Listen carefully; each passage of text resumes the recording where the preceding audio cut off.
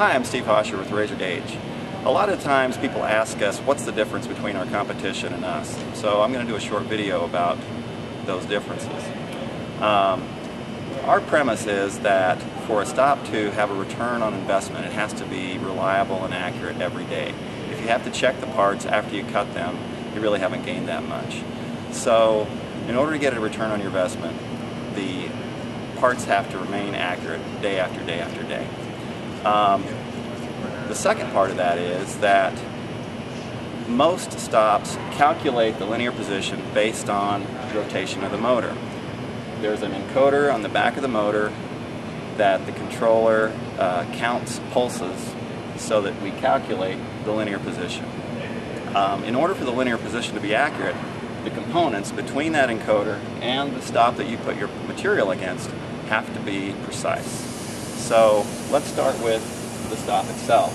The stop is mounted to a carriage on which two linear bearings like this are mounted.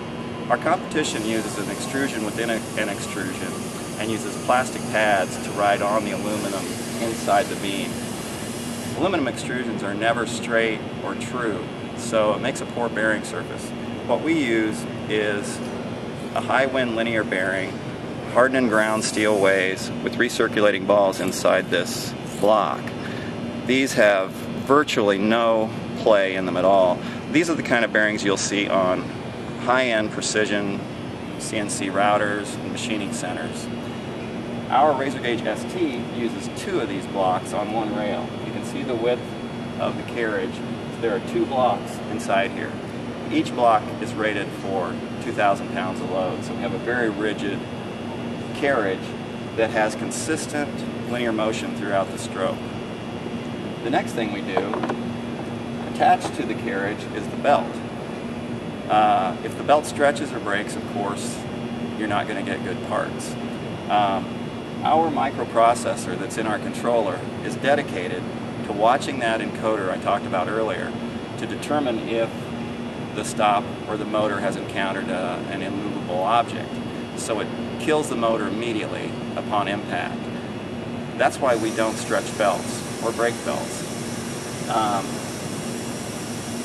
Therefore, we always have good accuracy with the belt. The belt goes from the carriage and wraps around the drive pulley. The drive pulley is mounted to a gearbox on the motor. We have these drive pulleys specially machined so that there is zero clearance between the teeth on the belt and the teeth on the pulley. So we have no backlash with the pulley and the belt. Standard pulleys have a 1/64 of an inch of backlash. Any backlash that occurs between the belt and the pulley is variation you'll see in your parts. The drive pulley is mounted to the gearbox. We use a planetary gearhead. This is the same kind of gearhead you'll see on high-end machining centers and machine tools. The planetary gearhead has a sun gear and 3 planet gears around it, so you always have 3 teeth at least engaged in the pinion gear. Our competition uses a simple spur gearbox that's prone for backlash.